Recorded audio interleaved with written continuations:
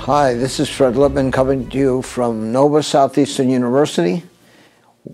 This program is called Dateline Health, as you all know, and we normally talk about different care of different diseases, prevention of diseases, health procedures.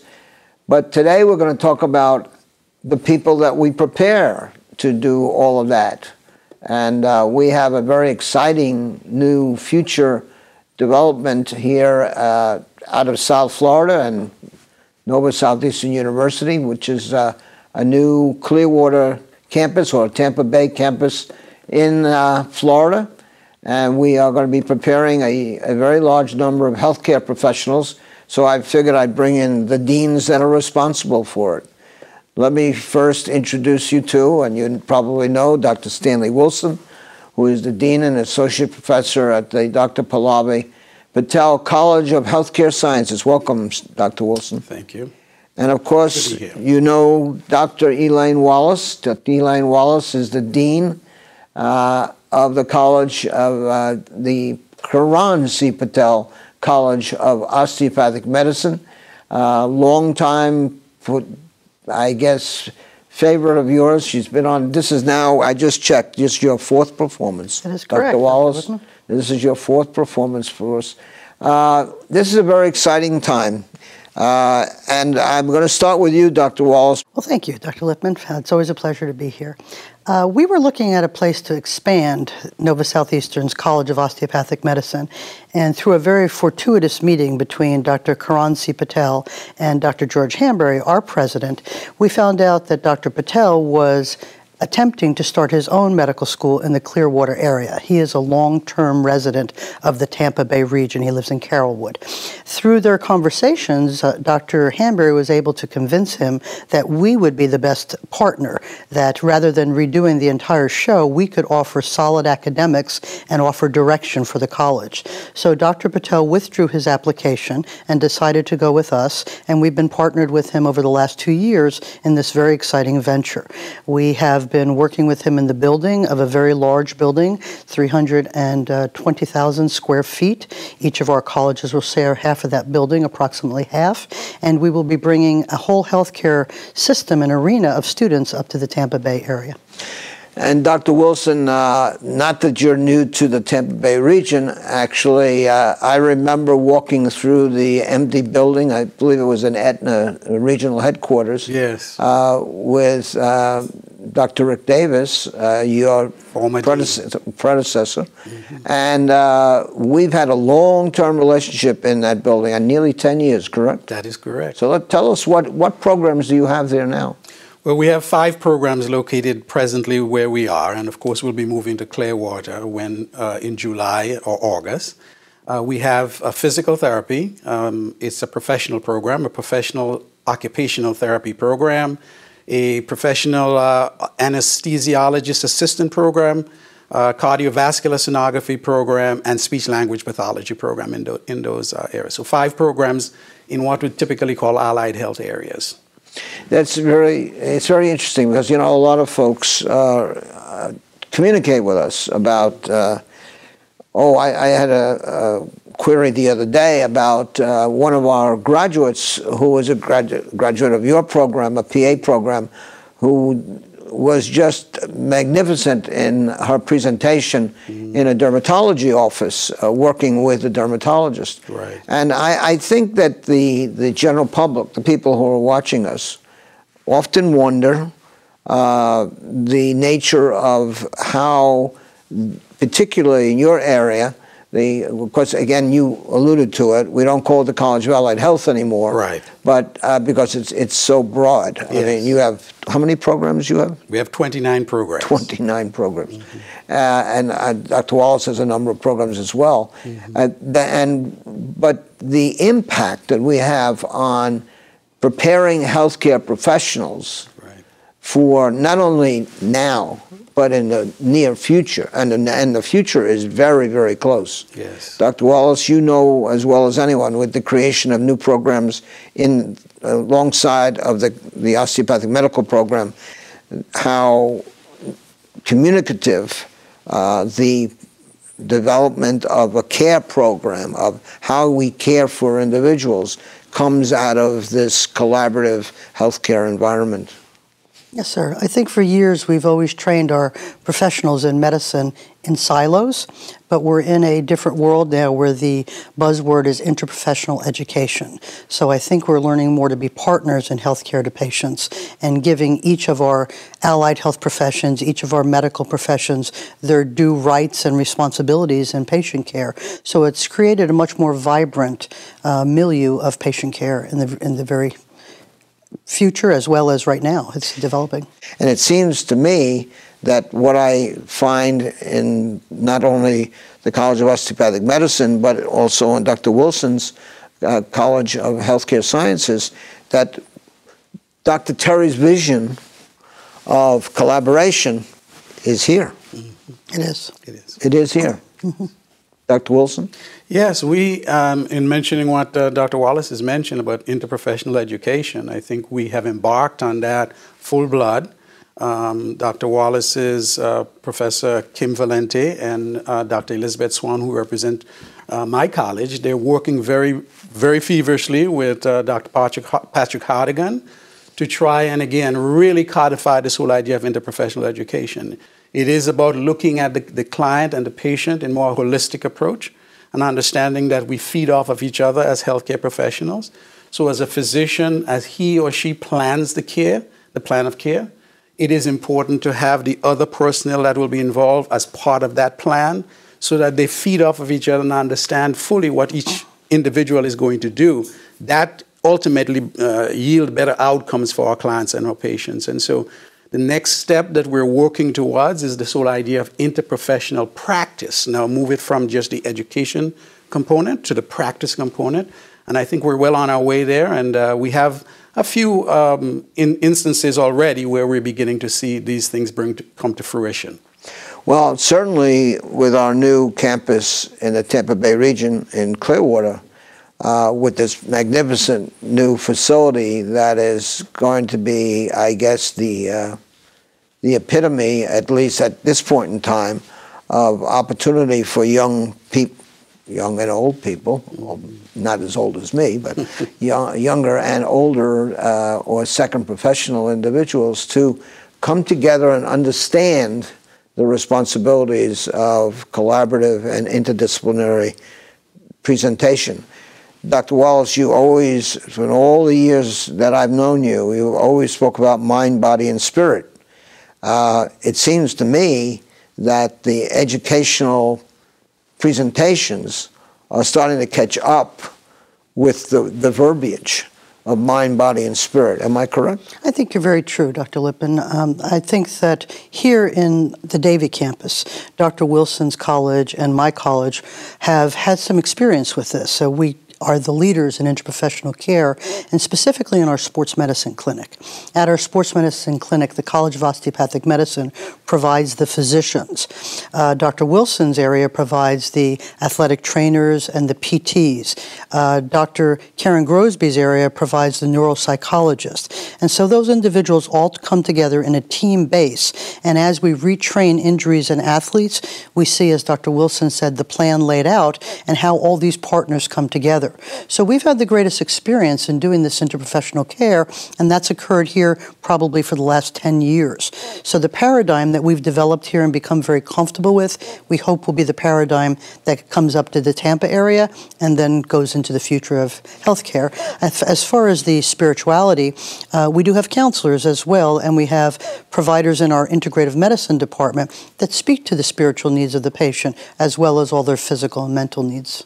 And also with some of your new programmatic structures, for example, we always used to have people come on and talk about proper nutrition, hydration, read labels, things of that nature, but it was over here rather than inside of the physician's compendium of presentation in their office or hospital practice? You're absolutely correct. We have a master's of nutrition in our college. We have a bachelor's of nutrition, and we just began a registered dietitian program. But this last year, we made nutrition a department within the College of Osteopathic Medicine for the exact reason that you're speaking of. How can you treat a patient and not have proper nutrition? So it's one of the elements that we have to think about in the holistic care of our patients. And we've done the same thing with bioinformatics or medical informatics. How can we not look at the healthcare systems when we're trying to treat patients? So I think the symbiosis is occurring, and you and I speak many times. I think people of excellence are not threatened by other people of excellence, and so we all just strive for excellence in patient care, and I think that's what we have to keep our minds on and our sights on. Well, as you both know, because you're such dear colleagues, and I will say openly friends, even though I'm not supposed to say that, but I'm going to say it anyway. The reality is that we used to do programs. I looked at some of the older programs that recently, that go back 5, 8, 10 years, where we would have somebody in here talking about control of diets and diabetes. But yet, how does a physician, how does a PA associated with the physician, how does a sports medicine clinic operate when somebody is a diabetic? We've just modified our curriculum with nutrition being a thread through the entirety of the 2 years of our first 2 years of education, with exactly what you speak of. Each of the systems that we look at, what is the diet for a diabetic? What is the diet for someone with an inflammatory disease? What is the diet for a person with heart disease? Physicians need to know about that information and then need to lean on their colleagues in nutrition who are the experts to help us with patient care. But knowledge has to come first before you even know how to use that information. So it is now a part of our educational program. And the students really demand it. They have come a long way as well. They really want this information as well. So some of it is from the patient need, but a lot of it is also from the student desire. Well, it's interesting because, as you know, I've met with a group that has, I guess you could say, emanated out of the College of Osteopathic Medicine. It's a group of students that are involved with communicating with our food purveyor here about having vegetable-based, menus, and I've tried to be as supportive as I can to them, to allow them to use our dining rooms and otherwise to be able to proffer their mission out to other students in other schools. Your group of programmatic entities are so valuable to the people that are watching, and so valuable to the doctors that are being prepared for the care of these individuals. Why don't you talk a bit about what has happened just recently? Anesthesia assistants are not new to the United States, although we were only the third entity in the United States to have an accredited AA program. Right. So AAs started out, of course, with Emory University in the late 60s. And of course, many states, I think we're up to about 16 states that allow them to practice right now, or at least to be licensed in the state. But through the legislature in Florida, our program chair, or department chair actually, Rob Wagner, worked with the legislature, and they were able to allow it for the state. And we have the two programs in Florida, one in Tampa, which will be moving to Clearwater, and the other, of course, on this campus, thriving and doing very well and recognized for its quality, very high pass rates on the national examinations. One of the beauties of our college is that we do have quite a number of different disciplines that work together. So I think that is very unique for us, but it's also, and very diverse, but an excellent point. We almost like our very good laboratory for this whole idea of interprofessional education. We have physical therapy, occupational therapy, speech-language pathology, audiology, athletic training, exercise and sports science, respiratory therapy. And if there is a laboratory where we can best put this together, in addition to the fact that we have all the other disciplines in the health professions division, whether it be osteopathic medicine, allopathic medicine, dentistry, pharmacy, again, we have a unique opportunity in the health professions division and sometimes outside of the health professions division, because IPE, or interprofessional education, is not confined only just to health. It is law can be brought in, education can be brought in, and of course, Dr. Wallace mentioned earlier, we've worked with the College of Psychology. At the present time, we have a falls and balance clinic where that team works very well together. We have audiology, physical therapy, occupational therapy, College of Osteopathic Medicine with the geriatrician represented there. And for many years, they have worked together as a team. A client comes in, gets evaluated and examined by the team, not by one single individual. So again, the opportunities are endless, and we've been fortunate in our college to have this diversity of programming that gives us the opportunity to work together, but also ultimately to be able to provide the best care for our clients and our patients. Well, it sounds like that's something that I've heard from Dr. Wallace over these last decades, because that's where the whole presentation of osteopathic medicine, a lot of people don't understand that the training, and I'll let Dr. Wallace talk to this, the training for osteopathic medical doctors and allopathic, otherwise known as MD physicians, technically,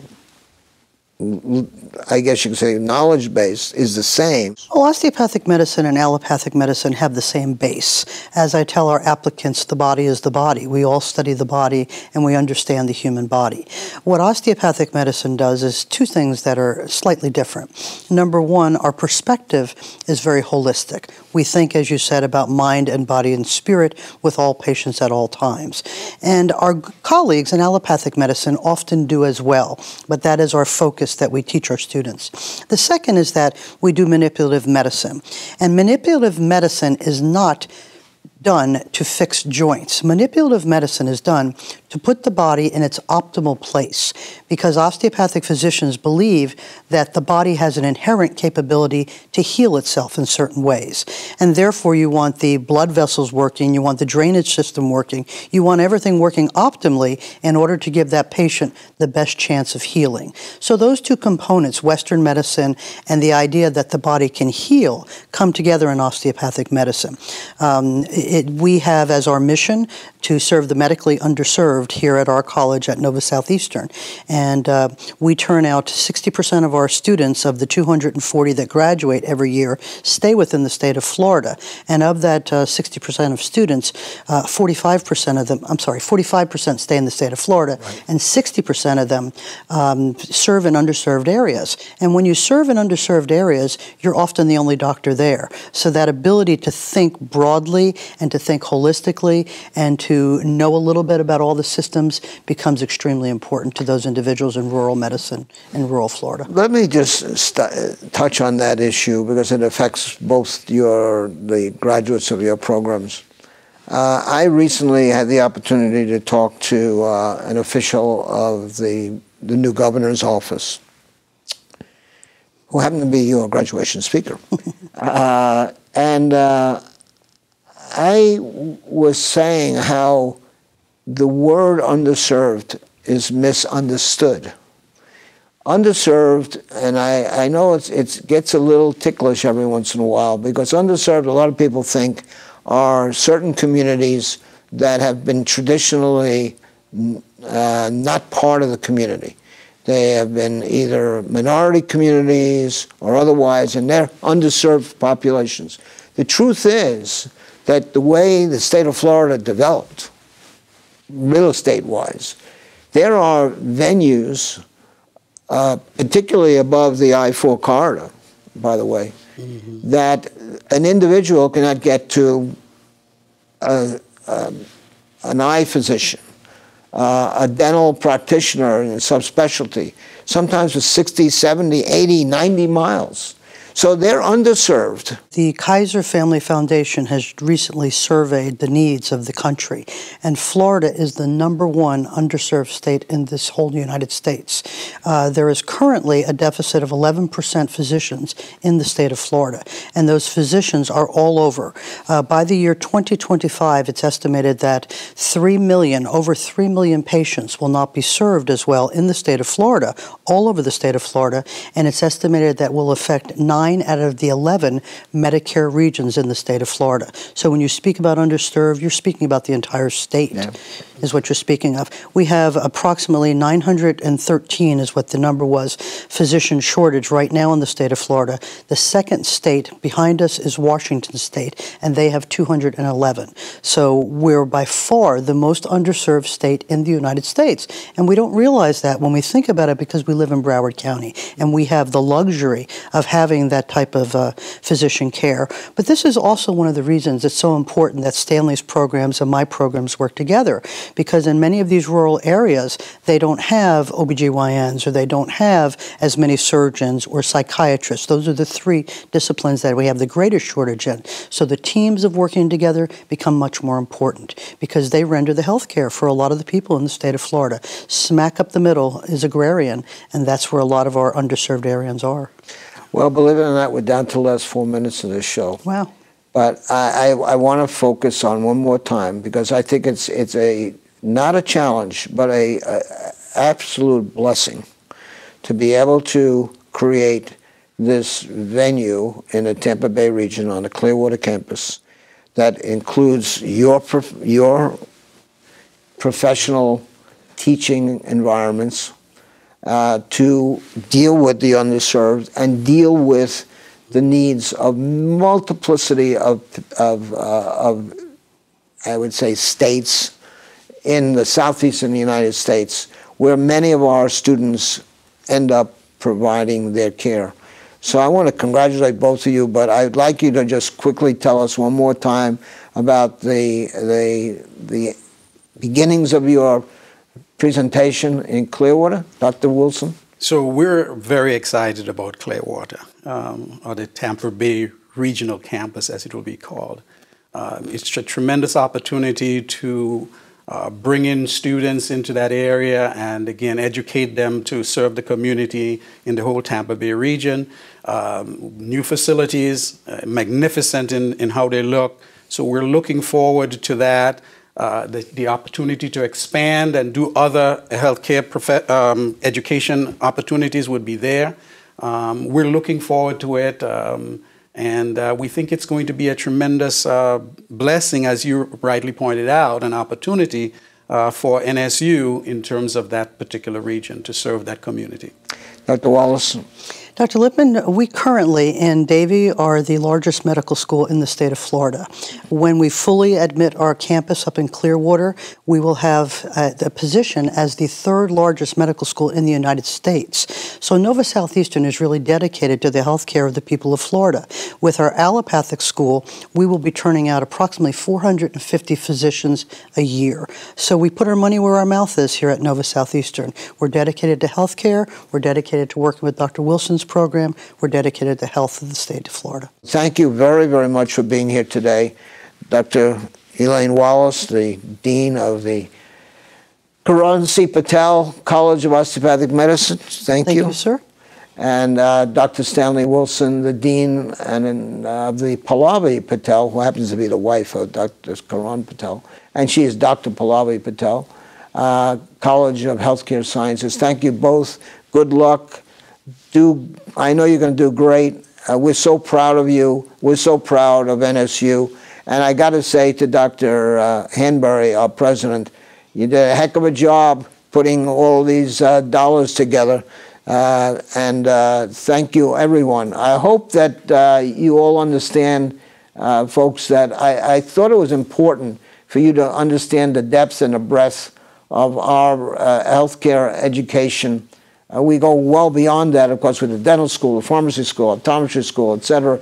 But I wanted you to understand what's happening up in the Tampa Bay area, and I think you got a flavor of what we're all about. NSU is a community involved university. but most importantly, we bring excellence in healthcare, especially in education and definitely in the product that comes out of our education opportunities. So thank you once again for showing up and allowing us into your home. Remember, if you have any questions or you have any comments, there's an email address and a telephone number right here. And I always tell you to take good care of yourself, but knowing that these two deans are providing you with tremendous healthcare providers, take good care of yourself because they're giving you the healthcare providers to take good care of yourself with.